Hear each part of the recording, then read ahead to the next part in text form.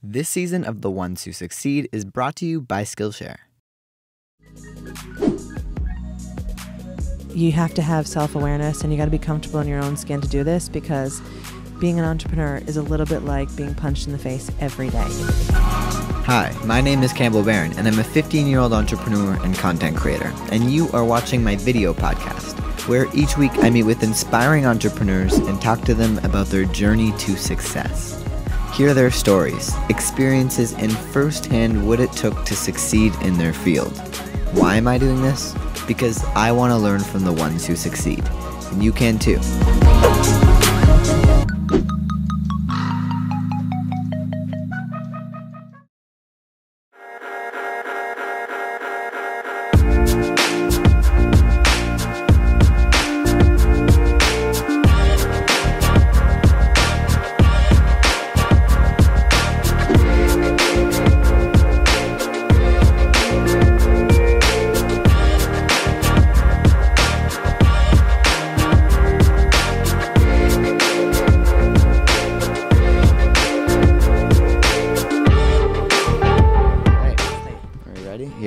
Hello. What am I looking at you? So yeah, you're looking, or like, yeah, and then this will just get a more close-up shot. Of my pores? Well, just and my face is peeling? Face. Yeah, okay. All right. Welcome back to another episode of The Ones Who Succeed. I'm Campbell Baron, and today I have a very special guest, Nancy Lublin. Hello. Nancy is the founder and CEO of Crisis Text Line, a free 24/7 text support line. Nancy is also the founder of Dress for Success, a nonprofit that provides professional work attire to women in need entering the workforce. As well, Nancy also served as the CEO of DoSomething.org, Do Something being another nonprofit that motivates youth to make positive change through campaigns that make an impact. And just when you thought I was done my intro, Nancy recently started an AI company called Loris.aI, which we will get to towards the end of this interview. Thank you for making the time to meet with me. Thanks for coming down from Canada to brave America and talk to me. So, throughout your career, it seems like you've had this drive or this want to help people. Were you like that at a young age? When you were a kid, let's say 15. 15, yes. I've always been very social, changey, make the world a better place. The interesting thing is I come from what I describe as a mixed marriage. Yeah. So my dad's a Republican and my mom's a Democrat. That's what I mean by a mixed marriage. And both pretty hardcore on each side. And so we would watch the news as a family together every night and have dinner together every night. And you were expected to come to the dinner table with something to say. Right. And so we always talked about social change things, and you always had to be informed and switched on to the world. So pressure from a young age to contribute to the world, yes.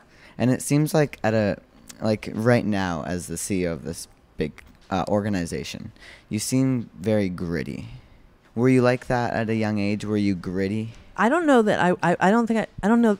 Angela Duckworth hadn't coined that term yet. So back then it was called scrappy. So like I've always just kind of gone a different direction. So I guess now it's a good thing and it's called gritty. Back then everyone was like, she's a little weird. Right. And who's going to marry her? And how is she going to support herself and make a living someday? And there wasn't the word entrepreneur. No one even knew how to spell it. No one knew what it was. Yeah. So I was just weird. You were weird. It's just weird. Did you feel weird within your friend group? Totally. Absolutely. You were the outlier. Well, I was the outlier because I was good at sports and a good student. So I didn't really fit in either of those groups because they weren't really buds. And then I wasn't really a good group person. So you mentioned scrappy at a young age. Yeah. Do you think that meant you were hard to parent? 100%. I mean, 100%. So yes. And that is such an insightful question.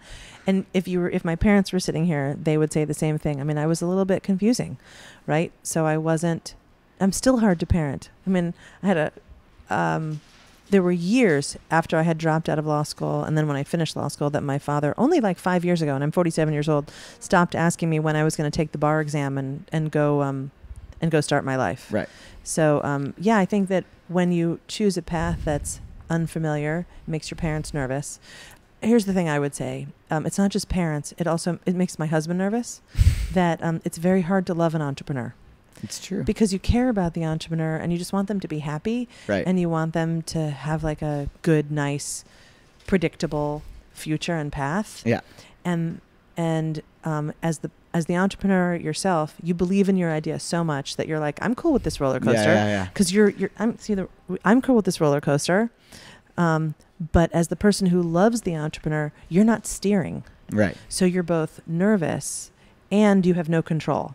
The entrepreneur at least has control. So I actually think it's harder to be a parent or a spouse of an entrepreneur than it is to be the entrepreneur. I think that's the only thing harder than being an entrepreneur, is loving one. I completely agree. But you mentioned law school, right? Yeah. So you went to law school, you dropped out. Dun. During law school, you founded Dress for Success. Mm-hmm. What is the story behind that? Because definitely, you're a lawyer, you mentioned thinking inside the box, but then you start this organization that's kind of thinking outside the box. How did that happen? So I came home it was like a cold February day where like the rain goes sideways into your face.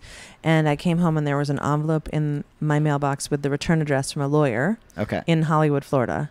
And I didn't know there was a Hollywood in Florida. Yeah, I and didn't know either. Right? There you First go. And I time. didn't know this lawyer. And I was like, someone's suing me. So I opened it up really like slowly and carefully. And inside is one of those extra long, like typed checks made out to me from the estate of my great-grandfather, who had come to this country with nothing at the turn of the century and had died years earlier. So it wasn't like a surprise that he was gone. But it was a surprise to get $5,000. And I hadn't earned it. Just so it was given. It was like, what? 5,000? Like, what, you're supposed to be happy? Your great-grandfather's still gone. Yeah. So, like, what do you spend that on? It wasn't mine. And I got in the elevator and I thought about him and his legacy. And I thought, I'm going to use this to help people get started in America and claim their destinies the way that, like, he got started. He was a peddler. He came here with nothing. And so I had the idea for Dress for Success in the elevator. And for the people who do not know, Dress for Success provides professional work attire for women in need interviewing for jobs. And in 1996, 97, when I started this, people were still wearing suits. Like it was like how you can't step on like a baseball pitch without your uniform. Right. You couldn't go to a job interview without your suit. It was a big deal, and they're expensive and different kind of clothing. And so we gave suits to women going for job interviews. There are so many nonprofit organizations out there. So many. How do you, and this was your first organization. Yes. How do you like convince people that your organization should be the one that they give their money to or they support? Because you just believe in it so much and you're so convincing. And you just have passion and you put it all out there. Coming up, I continue my conversation, but first a quick message from our sponsor. This season of The Ones Who Succeed is brought to you by Skillshare. Skillshare is an online learning community with over 20,000 classes in business, marketing, technology, design, and more. You can take classes in social media marketing, video editing, entrepreneurship, you name it, they've got it. So whether you're trying to deepen your professional skill set, start a side hustle, or just explore a new passion, Skillshare is there to keep you learning and thriving.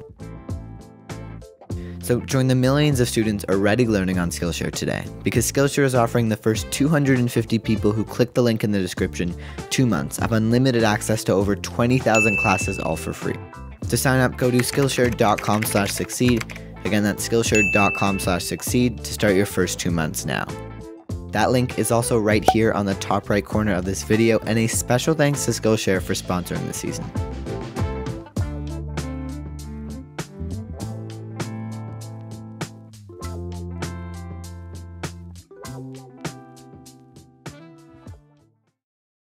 In 2013, you founded Crisis Text Line. Yep. It sounded like it kind of happened by accident. It did. What's the story behind that? So at Do Something, all of those members are by text. Right. So because that's, my guess is how you communicate with people. You probably also use WhatsApp maybe. Well, text that's a big component. Big thing. Yeah. Yep. So text.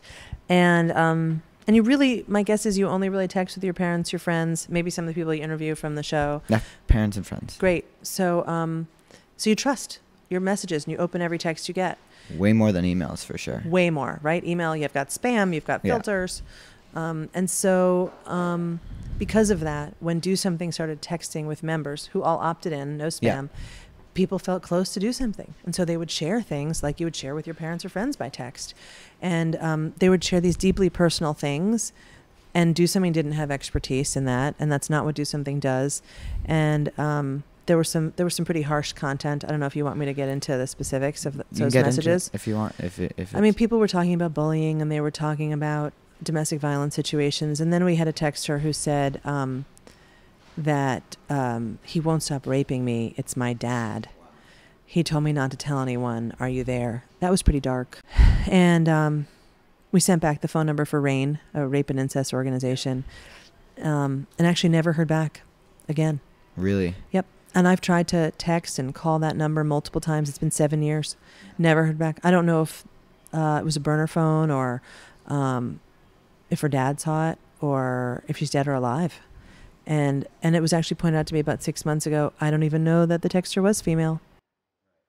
So as I look around, in this office, if it didn't say crisis text line on the wall, I would just think it's a regular tech startup. It's definitely, it's cookies, donuts, free cereal. Food, yeah. But the type of work you guys are doing is definitely not relaxed. I'm sure there's some stress involved.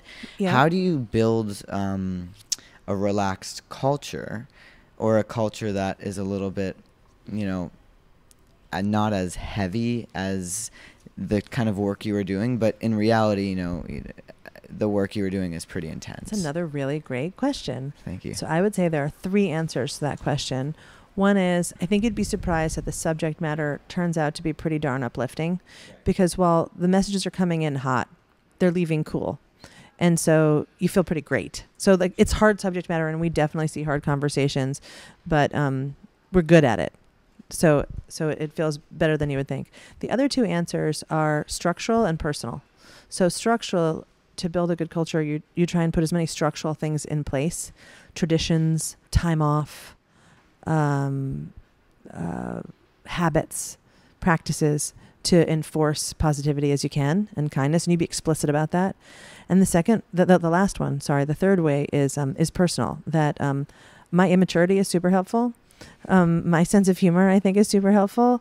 I take the work seriously. I don't take myself too seriously. And I think that has to come from the top.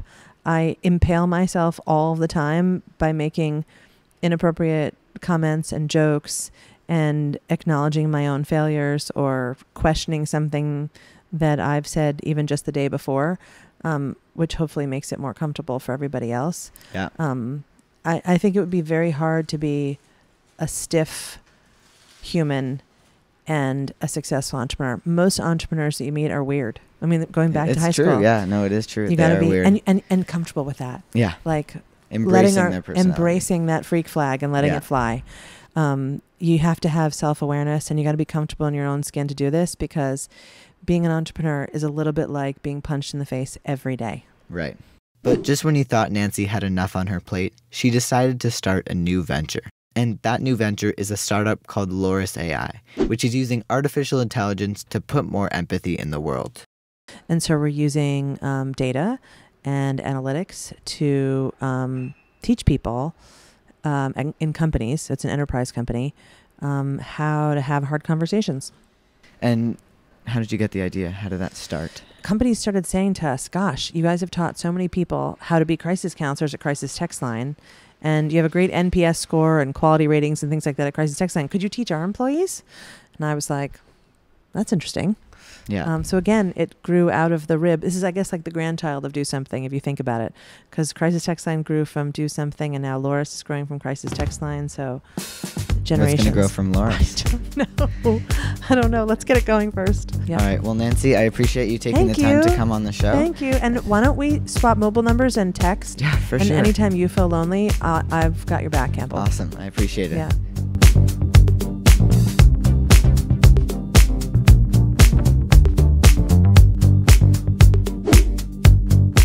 Had a 92-year-old aunt who was on her deathbed. She didn't have a lot of money, but I figured what she had, she couldn't take with her. So in the hospital on her deathbed, I asked her for $2,500. Now, I got the money, but I was not invited to my own family's Thanksgiving that year. Really? And I don't regret it.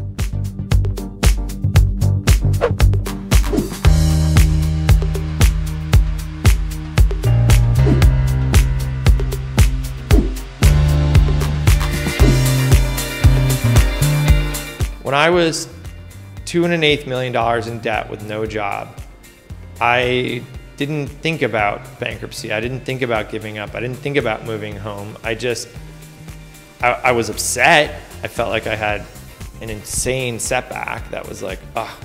But I just felt like it wasn't a debt that I was never going to overcome. I was just like, this just set me back many years.